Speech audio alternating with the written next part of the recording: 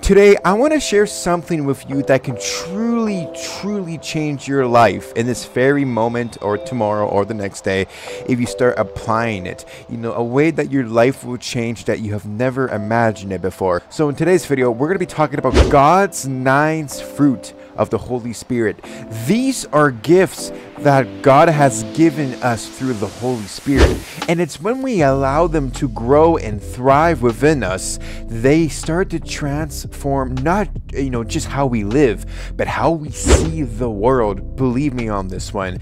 I kid you not, I've been applying these lately, and in the last few weeks, I've slowly been seeing these transformations, and just everything in general, like how we interact with others and just how overall we experience God's love. The fruits of the Spirit aren't just abstracted ideas. They're powerful qualities that can guide us in every area in life. So whether you're feeling overwhelmed, searching for a direction, or just simply wanting to deepen your faith, these fruits can bring an incredible peace, joy, and purpose into your life. So that's what we're going to be discussing today. So let's dive into what are the 9 fruits of the from God and how they can transform you from the inside out. The first fruit of the Spirit is love. Now, I'm not just talking about romantic love or even love we have for our friends, our family. No. The kind of love that God is talking about here is the unconditional love.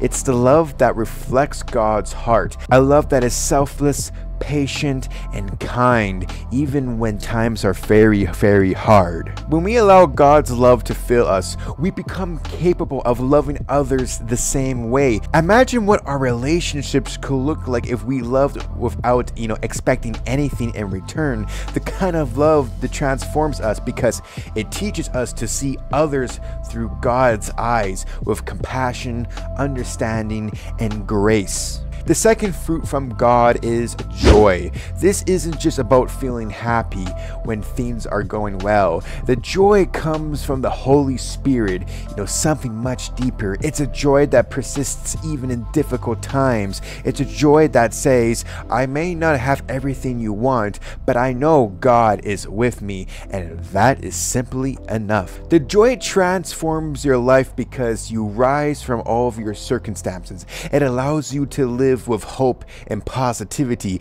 Even when life throws challenges your ways, when you carry this heavy amount of joy, you become a light to those around you, shining with the peace that comes from trusting God. The next and third fruit from God is peace. In a world filled with right now chaos, anxiety, and uncertainty, just look all over the world.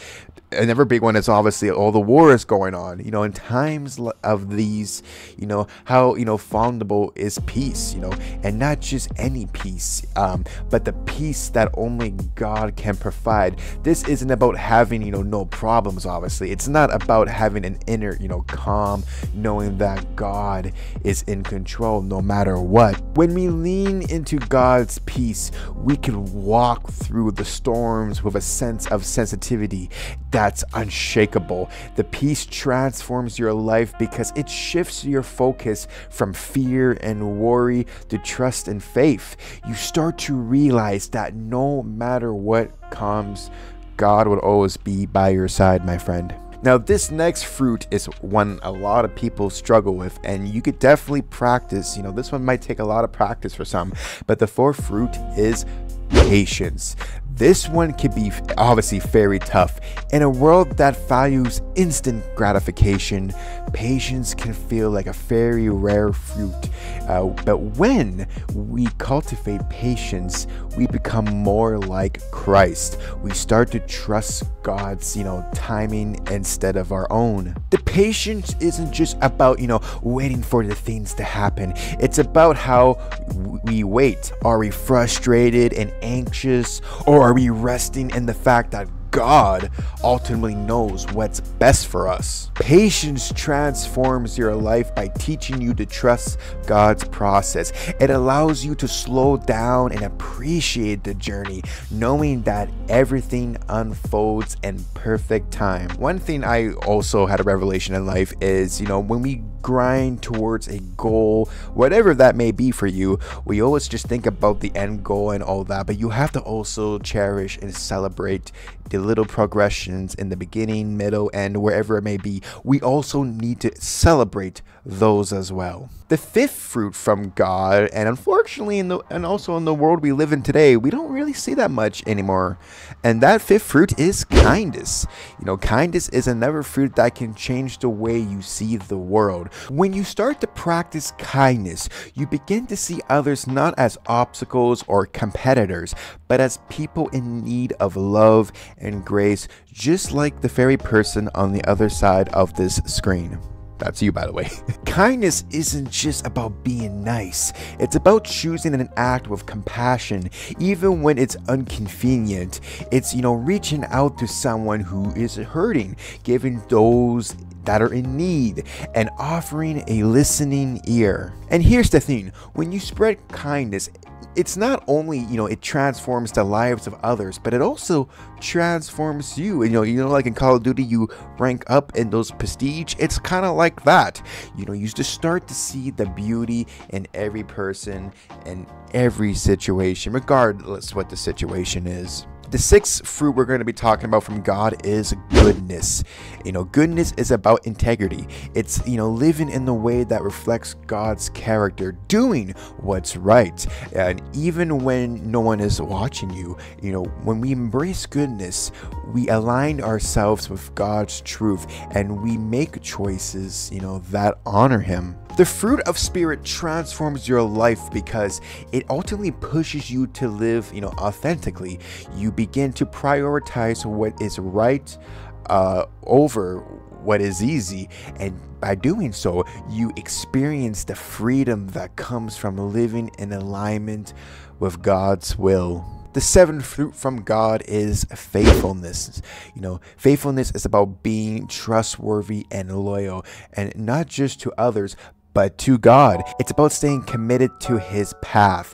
And even when it's super hard or when we don't see the immediate results, we are faithful and we show God that we trust Him in everything. Even when we don't understand His plans, this transforms our life because faithfulness builds a solid foundation. It gives us strength and resilience to keep on going even when the road is tough. And God always honors those who remain faithful.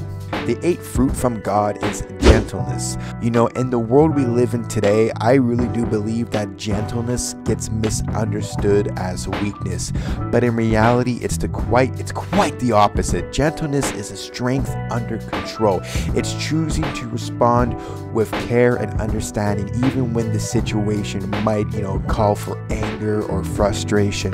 When we approach life with people with gentleness, we create space for healing and connection. This fruit transforms your relationships, making you, approachable and, compassionate, reflecting the gentle heart of God. The last and final ninth fruit from God, and another tough one for a lot of people to tackle, is self-control.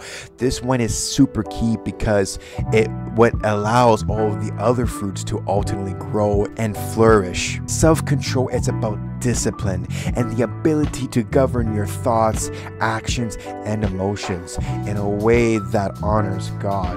When we practice self-control, we resist, the temptation to react impulsively or give it into the destructive habits. This one transforms your life because it empowers you to make wise choices. It keeps you grounded, focused, and aligned with God's purpose for your life. So there you have it. Those are the 9 fruits of God and the Holy Spirit.